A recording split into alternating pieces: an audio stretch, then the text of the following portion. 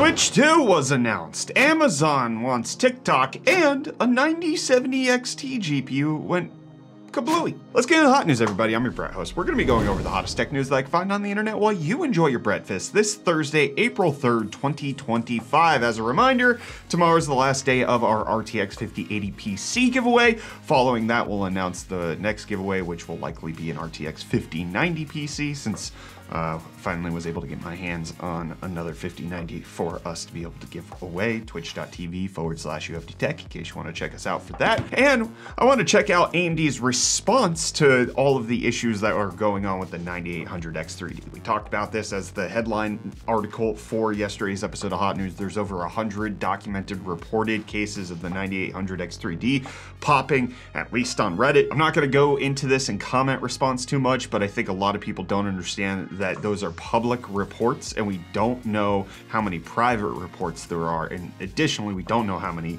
CPUs AMD has sold out of it. So we actually don't know any sort of failure rate whatsoever of these CPUs. But regardless, AMD doesn't seem to think it's a big deal, because they've only talked about there being one incident of this happening. So AMD and ASRock discussing some of the failures that are happening with the Ryzen 9000 chips, and essentially saying that they're aware of a limited number of reports of these ASRock motherboards failing to post. So they're just talking about boot failures, not necessarily anything to do with a damaged CPU, except for they do end this by saying that they have already addressed a singular report of a damaged CPU, and that the rest of it is just that people with ASRock motherboards and 9800 X3Ds are having struggles with getting their PC to turn on. This is not quite the same thing. I already have reported on the ASRock AMD boot failure issue thing. That seems to be very separate from the 3D V-cache explosions that are going on that are leaving dents in the CPUs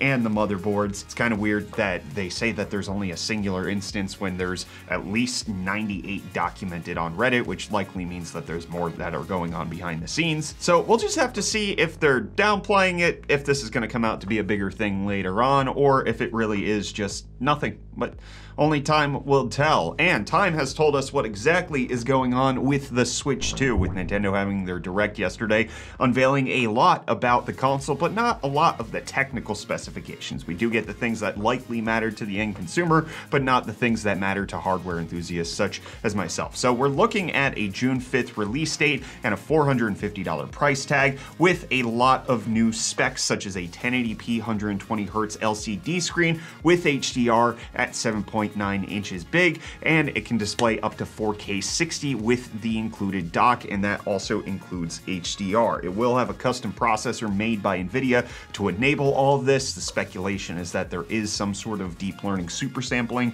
that's allowing them to hit that 4K in dock mode. It's going to have 256 gigabytes of internal storage with microSD Express expansion cards that could allow you to get up to 2 terabytes. It'll have Wi-Fi 6. You'll have 2 USB ports, one on the top, one on the bottom. The game cards are the same size. It has a specific milliamp hour battery, and again, that $450 price tag, unless you happen to get it with the new Mario Kart game, at which point it raises the entire price up to $500. So it's a $50 price increase, but we'll talk about how much the games cost in a little bit. They are changing the color of the Nintendo Switch 2 game cartridge. They're not changing the actual dimensions. However, we gotta ask the question because it wasn't addressed. Are they changing the flavor? That's what we really need to know. But let's talk about the cost of games for a second, because Nintendo did change the pricing of games moving forward for both their first party, and it looks like third party games are gonna cost more going ahead. And they're also choosing to charge for a Nintendo Switch 2 hardware demo game that is a launch title, very similar to what Sony put out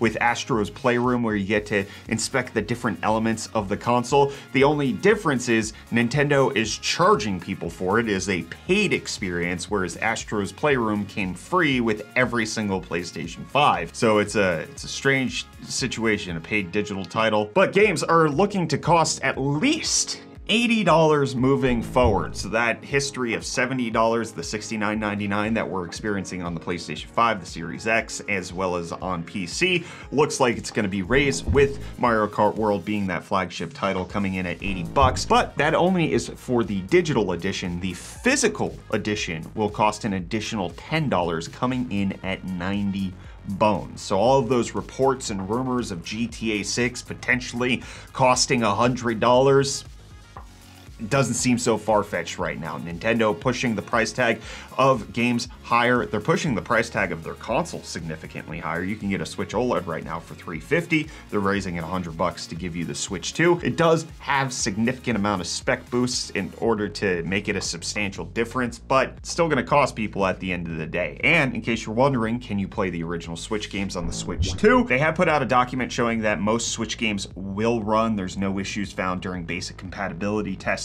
There are some select Nintendo games, first-party games, that are not compatible with the Switch 2. They haven't divulged what those are. And with partner games, it doesn't look like there's very many that are not compatible, but there are some with issues that were found during startup. However, there will also be Switch 2 editions of various games, which will likely get some sort of performance boost. The Legend of Zelda games, Breath of the Wild and Tears of the Kingdom, are also expected to get those updates, but there's going to be a lot of third-party games coming down the pike, such as Elden Ring is going to make it, Hitman World of Assassination. The Bloodborne spiritual sequel called The Dusk Bloods looks like it's coming out for the Switch 2 exclusively. It's going to be made by From Software. It's a very strange situation that's going on altogether. But with the games costing more, the console costing more, it turns out replacement Joy-Cons also cost more, with that being $90 now.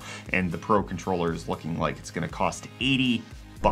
So that's a lot of money. You're going to be able to pre-order it next week on April 9th. There's going to be various different places that you're going to be able to pre-order it. The Nintendo Store, all of the typical places that you buy gaming consoles. If you're looking to get it from the Nintendo Store, they are prioritizing people who have Switch Online subscriptions, that have had it, that have paid for that membership for 12 months, and they've shared gameplay data and logged at least 50 hours of total play time to potentially help minimize the amount of scalpers. So these are going to be invite things that happen that aren't part of the pre-order thing that's happening next week. It's just gonna try to give actual Nintendo Switch players an easy way to buy the Switch 2. There have been reports that there should be plenty of stock for everybody who wants it. How true that is, not quite clear. There is a 2-month gap between now and launch, so maybe the pre-orders are just for them to anticipate demand, or it's gonna be a situation where people try to get in, Best Buy's website goes down, and you don't actually get one. Let me know what you think of the Switch 2. Are you looking to pick one up? Is it something that you're interested in? I wanna hear from you down below in the comments, while Reece tries to save you some money so that you can afford these new $90 video games.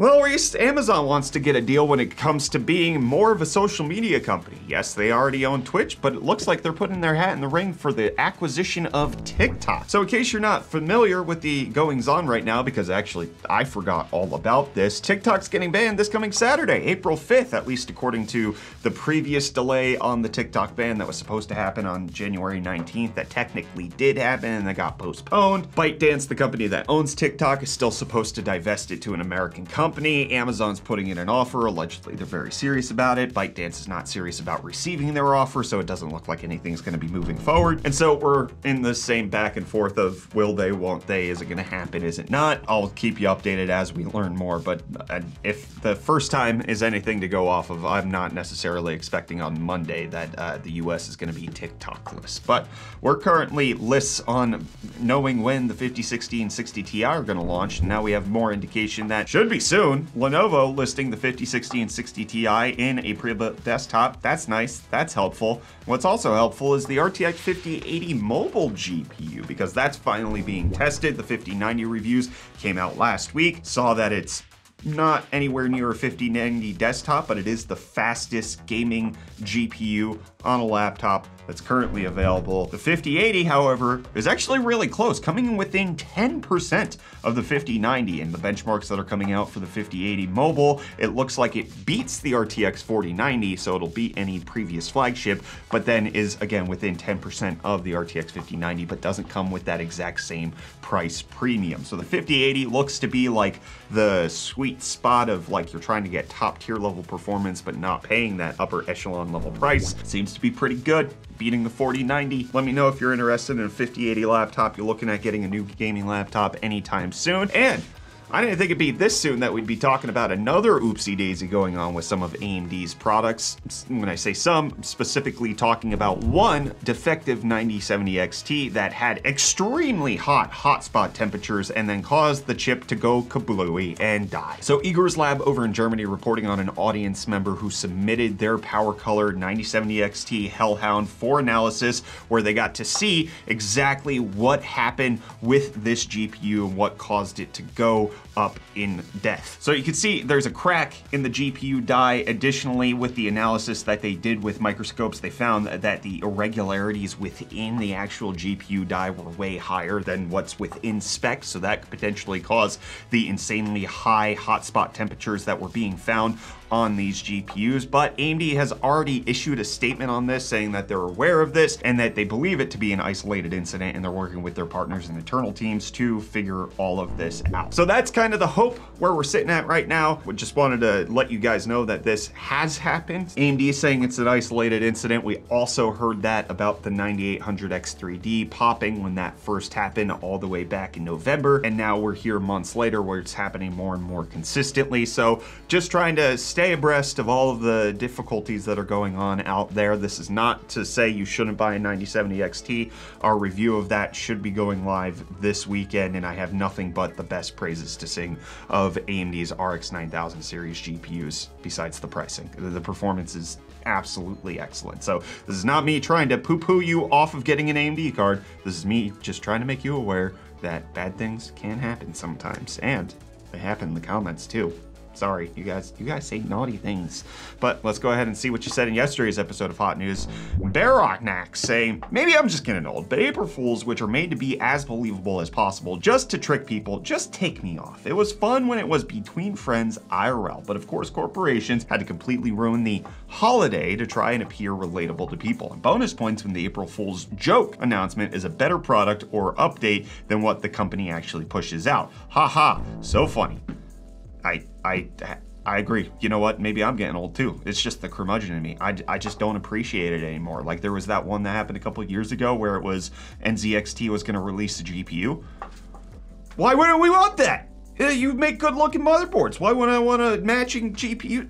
What part of you, what part of, like it just, sorry, the frustration came out. Then we got the AJ kid saying LMAO after 2 replacement 14900KSs on Intel's over voltage fiasco. The AMD thing is just kind of funny. Yeah, it is. I mean, that reputation that Intel has with those CPUs is not going to be lived down anytime soon. I really hope that that's not the case with what's going on with AMD. But we got Michael who's saying, I've got a 9800X3D and an ASRock motherboard. I've seen nothing wrong at all with mine. Temps don't ever go above 60C most of the time. Not to freak you out or anything, because that's not the point of what I'm about to say. But from what I've read on a lot of the accounts of people who have had damaged CPUs and motherboards, is that it does just happen suddenly. There's no real indication that they're dying. It's not like the Intel CPUs where they're overvolting and then degrading and then not able to compile shaders and then having blue screen issues. No, it's an all of a sudden one pop failure that your PC's now not working. So any indication that you've not seen anything wrong with yours does not mean that it can't have this issue. So it's slightly different. That's all I'm saying. And then Jermaine saying, I have a 9950X3D on an Asus TUF B850M Plus Wi-Fi board. Case only supports MEATX and ITX, and between that and my Founders 5090, I'm just paranoid about even using my system at this point. You should switch to, I was gonna say Linux, but that doesn't make any sense. Switch to Mac. They don't burn up anymore, allegedly.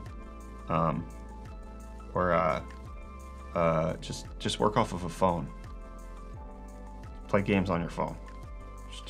GeForce Cloud now. GeForce Now? Cloud. Xbox Cloud. See you tomorrow.